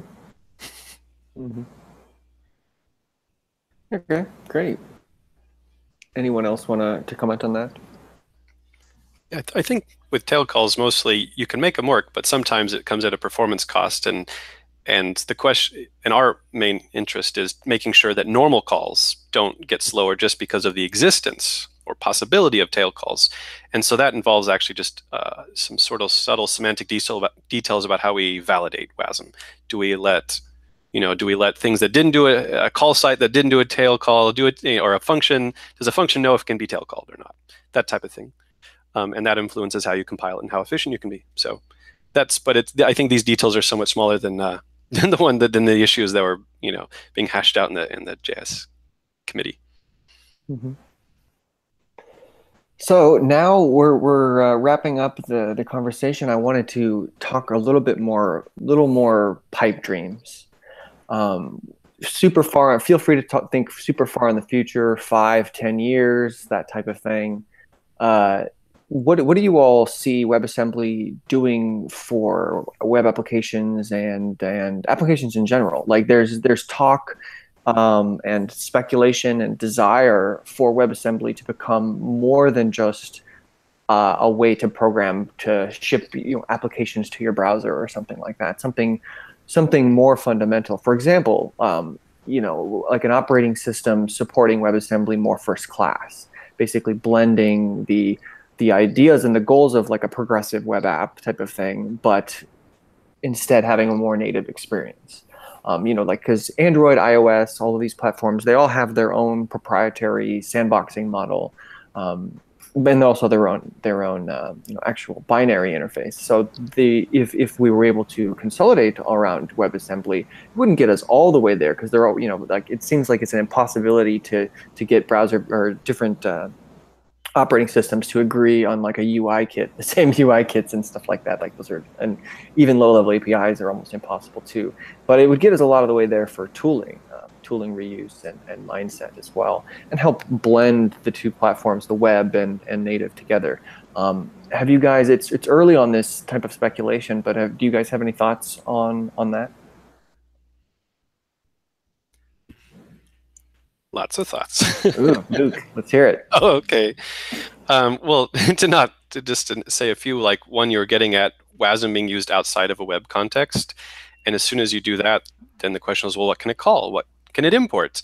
And then that already I've heard rumblings in multiple places of people talking about, could we define a portable set of imports that could abstract over operating systems, allow a single WASM to run in, to be more portable than you can do today with binaries while still getting, high performance. And maybe those things could also still be mapped to the web. So this would in some ways be increasing the reach of the web. And that I see being a really cool thing is if there was less of a cliff between I'm making a web app that runs in a web browser and I'm making a native app and it has high performance and all this stuff in it, but it doesn't run portably and I'm locked into one particular garden. So trying to make there be less of a cliff where you can just make an app, and by default, maybe if the tooling's really good, you're by default it can run on the web and off the web, and then just as people do specialize their app to, oh, when I'm on this, I take advantage of these features, and when I'm on iOS, I do this, and when I'm on Windows, I do this. Well, then when I'm on the web, I have access to some extra JS code, and I can do some other interesting things here, but apps could be a little more kind of universal than they are now, and maybe the web ends up, and the DOM ends up being that UI abstraction that, gets used in more places. Which is already, I guess, a trend we see with like hybrid web apps and, your Electron and things. I do think it's one of these things where naturally when you have a portable format, people start talking about where are the other places you can use it. I think one very good decision that we ended up making in that space is that we did keep the core very small, and we you can have that 40-byte WebAssembly module that sort of the minimum thing, and that means that there isn't a huge set of assumptions about where it's running, and there are already some folks that participate in WASM-CG who are trying to run WebAssembly in other contexts, and so I think that while we are going to be having this goal of a sort of a universal thing requires that you do figure out that problem of what are the APIs. The nice thing is that we've layered it, and so there's the opportunity to sort that out independent of the core. Where in some language runtime / portable formats, those things are all intimately intertwined. And on Michael, I know Windows has that universal Windows platform. I think it's called format for shipping apps using JavaScript and stuff like that. Is that, I actually haven't looked in, does that support WebAssembly, or do they have plans to support WebAssembly? So it should support WebAssembly currently, but just Chakra supports WebAssembly, and so they don't explicitly. Those apps will automatically just get that. We haven't done any special work for it yet, but we've definitely heard interest from people working on UWPs that like WebAssembly will be useful for them. And I mean, I'm not sure exactly how useful, because it's not as portable a target as you're going to be porting to phones and everything else. Like for Windows, it's mostly x86, x64, and a little bit of ARM. So, yeah. But it could help you reuse code between platforms that other than Windows. Like if you were if you're wanting to share code between like target. It gets us basically what I'd like is for one of the vendors like Microsoft or Google or what have you, to one of the browser vendors to take a more active stance in trying to experiment with WebAssembly more natively, because basically it always takes it's a very incremental thing, right? So there's if an operating system vendor takes that step and makes WebAssembly more first class, it still is not the perfect world because the other operating systems don't do it, right? So it's like not really that perfect world. But I think we need to take those steps and experiment and at least get some feedback on whether this is a viable thing. Like the Chrome OS stuff, I think, is super useful in that same vein. It's provided, I think, a lot of inspiration and ideas and knowing what works, what doesn't work, those type of things. And presumably you could use WebAssembly on Chrome OS. I mean, I don't see. I was going to ask that question. That was going to be my question. And iOS. Yeah, but there's not currently anything special about that. You know, it's just a normal, the normal JavaScript VM, right? There's nothing exposed special to WebAssembly. Yeah. Okay. The one of the hurdles I think we'll have to because we've kept that core very small in terms of having portability and whatnot is that right now, although in principle we support shared libraries. We don't have a stable API at even the C level. We don't have there's a pattern to do this, to do shared libraries and scripting, but it's sort of string and glue and very hacky. We're actually here at Google planning to maybe put some of those into that next quarter. But the challenge is that if you've got an application that reuses large lumps of something, some sort of a runtime for interop. Right now, you'd have to embed that in each application. Something I think that we'll want to get sorted out. We're going to have standard lumps of stuff that folks will want to reuse and having those be forward and backward compatible. I think is going to be important. Is there this is the question I'm asking, has there been any discussion about trying to make dynamically linking of libraries more first? So I guess let me give you the use case to make it make sense. So let's say that I want to include some virtual machine and I have a virtual machine that was compiled down to WebAssembly. I want to run VirtualBox in the browser or something, it doesn't matter what it is. And let's say that this virtual machine becomes popular and a lot of browsers use it. It's like the jQuery or whatever. Although we can all share from a CDN the actual files themselves, the actual compiled code, I could store in IndexedDB, but I can't share that compiled code across domains. So we talked about a variety of things in this space. One sort of hack that can be done, obviously, is we could do content-based caching. We do by DB. That's probably not the desirable thing in the limit. With the streaming API, there's the possibility that the browser can be much smarter about recognizing, oh, you both downloaded this from the CDN and had the wasm MIME type that goes in the cache. Let me just put that out of the browser cache. And unlike JavaScript, where we're at least not able to cache optimized code, with WebAssembly, there's no reason you couldn't optimize version.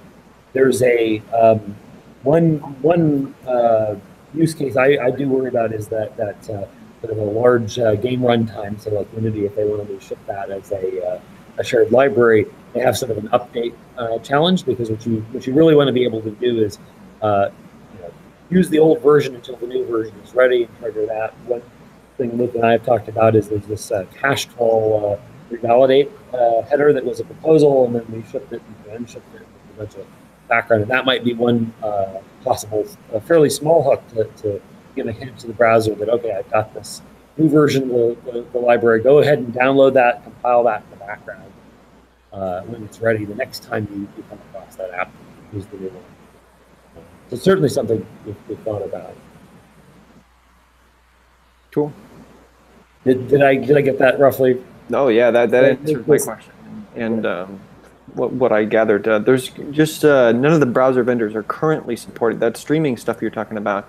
They currently support the streaming API, but they don't do the caching of the actual. Correct. Unfortunately, a lot of the caching layers, at least in Chrome, have a lot of sort of JavaScript-centric assumptions baked into them, and sort of what you can, the most currently you can cache the admission bytecode, and that saves you parse time and all of that, but compared to the time that it takes to optimize.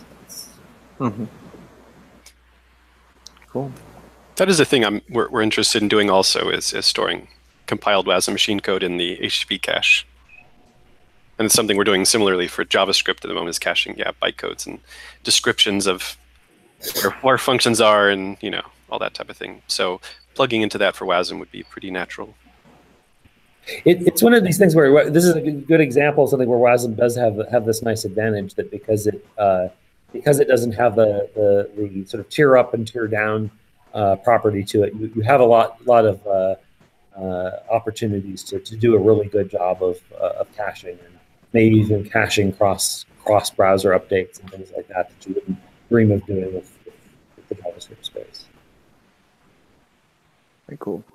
Brad Morris asks the timeline for IndexedDB support, cache support in Chrome. Q2. We've had the feature available behind a flag for quite some time, actually, since we launched WASM. The issue is that we haven't rolled it out because we're not confident that we'll be able to offer it in a form that both handles very large modules and also is stable across database upgrades. We don't want to fry your database, your IndexedDB under the covers if there were certain kinds of changes, and so we've been working through those issues, and it's unfortunately taken a little longer than we originally planned. And Brad's follow-up was that he's hearing from us that IndexedDB is not the end game for the WASM caching strategy. Is that a fair statement to say, or would you say, like, to me it seems like it's for different use cases. It's going to be, you know, one tool you can use for a specific use case. It feels like the power tool, yeah. But it seems like for the common, I made a small little WASM, and I'm not really thinking about like caching a whole game that's updating itself with a whole life cycle.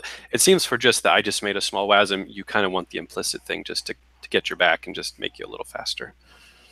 Yeah, this is the thing that there was a lot of sort of thrashing around that went around in this space, because one of the things with WebAssembly code is it can be quite large. There are folks that are bringing over applications that were, you know, big even on native systems that had some noticeable download time. And for if you've downloaded 200 megs of code, you probably don't want to compile that too many different times if you can avoid it. And so where the sort of natural model of the web is that you try to cache it if you can, and you know, in the limit you just you recompile or you re-download. That really doesn't work if the applications get big enough, and so we did the IDB thing because we really wanted for those large applications for them to have a very strong and ambiguous signal that indicates, hey, please keep this around. Don't compile it the second time.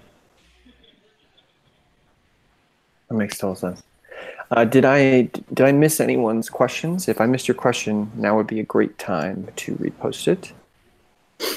Anything anyone else wants to talk about? Get their 2 cents in, or do some speculation about what might happen in the super future of WebAssembly?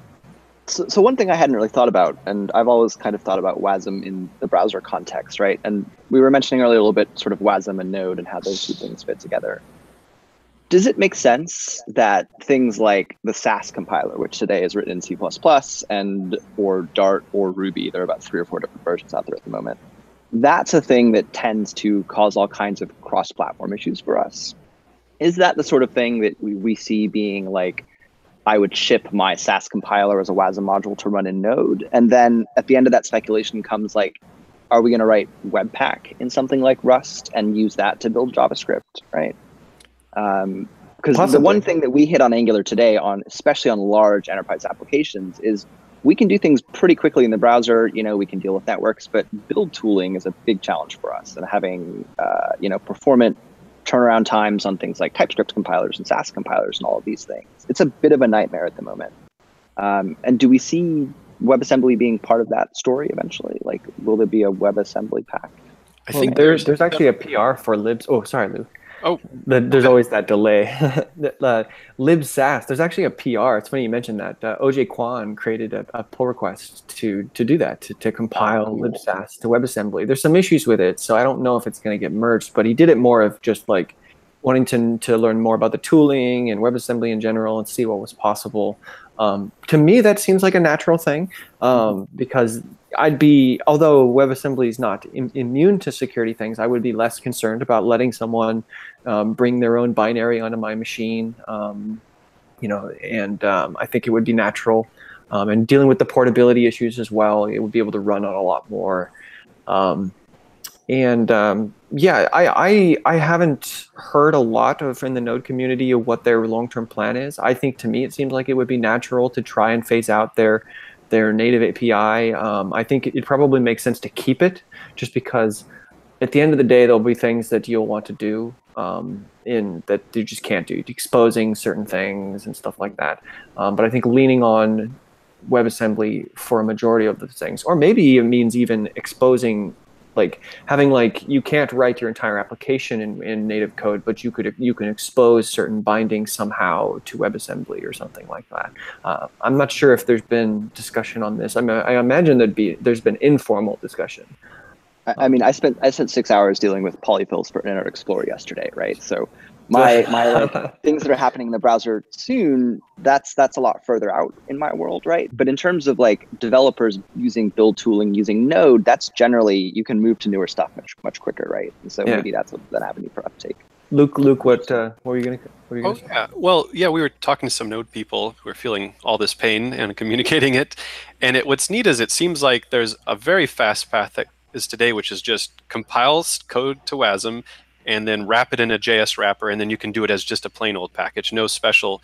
And this is only for these kind of pure applications that don't need to call into the OS, that don't need to call into core Node. It seems to do better. There needs to be some extra imports that might get exposed. One way is to thunk through JS. So even technically that is available to WASM, and that it can call JS, who can call and get a thing. But I think there's extra APIs that are available to native Node modules.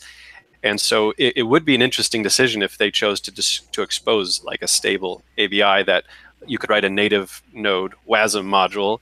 And then there's some other challenges too. I think there's both a JS event loop and a C++ event loop. And WASM can't get onto that C++ event loop by default today, but maybe with extensions, you can run WASM on that C++ event loop, which would allow you to run and get the parallelism benefits and stuff like that. So if they chose to take it seriously, I think that there does seem like there's a big opportunity there for reducing a lot of that native module pain. And there's actually an opportunity at some of these big companies who want to ship, if you, I'm not going to put any companies on blast or anything, but if you wanted to ship, you wanted to write some applications in Rust or something like that, and you wanted to deploy those web applications, right now you have to worry about what the actual architecture that it runs on. You have to compile for that architecture. But if you want to do some sort of platform as a service, or you want your app developers not to have to worry about that, WebAssembly seems like a really great target, and it helps with the it adds that one layer of extra security in case you do screw something up as a developer, which we all do, right? So it seems like I don't know anyone who's actually doing this in production today, but it seems to me like that would be a very attractive solution when you might otherwise reach for something like Java. Obviously, if that ever becomes something that's popular to do it that way, that's going to be a while, just because people have invested so much in things like Java, and Java works really well for what it's intended to do. So in the conversations I've had with Node folks, one other challenge is that there's been a lot of investment for particular ports who do all of the build plumbing and the interop, and very often they're sort of per OS, and they have if it's something like you're talking to a SQL database over over dbus, then you've got all kinds of fun to actually have all of that work in tandem. But in the limit, absolutely, it seems like a thing that we want to make work out. And then I had a quick question also. Just who in Node are the people that are actually working on this? Are there any specific names that Node people can go ping? Who do we complain to? Is that what you're saying? Yes. Well, who we can ping, but maybe that too. I don't know anyone myself.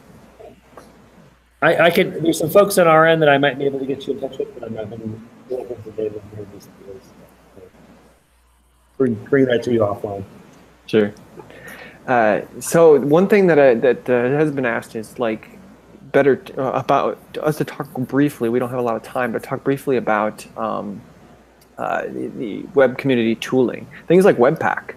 I know we don't have the Webpack team on here to touch on it, but I know you guys have been working fairly closely with them to improve the interop story on that. Is that all the panelists, do you guys agree that that's probably how a lot of majority of people who are listening are going to end up using WebAssembly is through something like Webpack?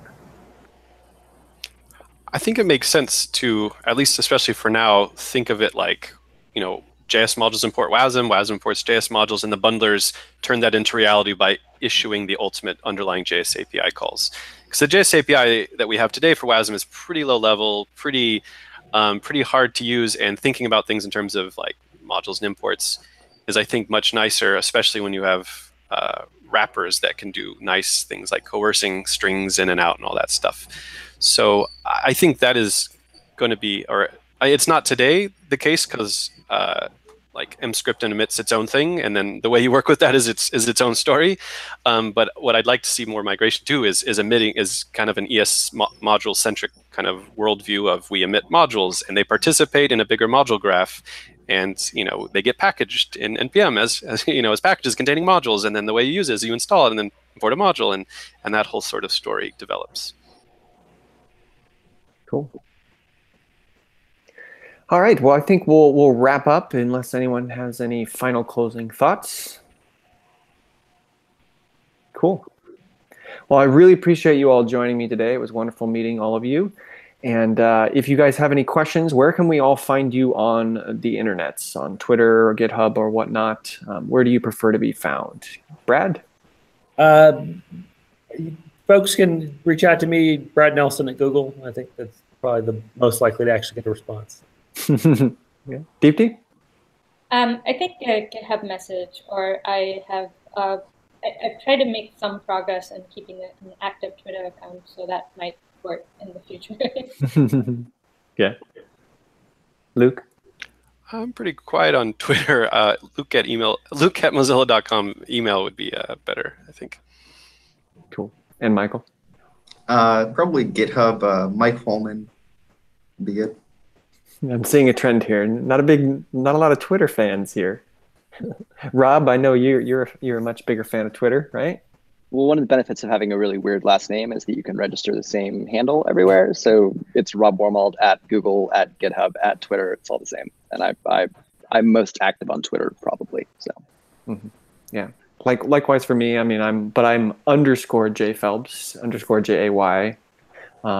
So if you follow the regular J Phelps, you're going to get football and basketball tweets and stuff like that. So, well, thank you again, everyone, for joining me, and hope you all join us next time for this.JavaScript. And this was a really great podcast. Thank you all. Thanks. Thanks for hosting. Thank you. Bye, everyone.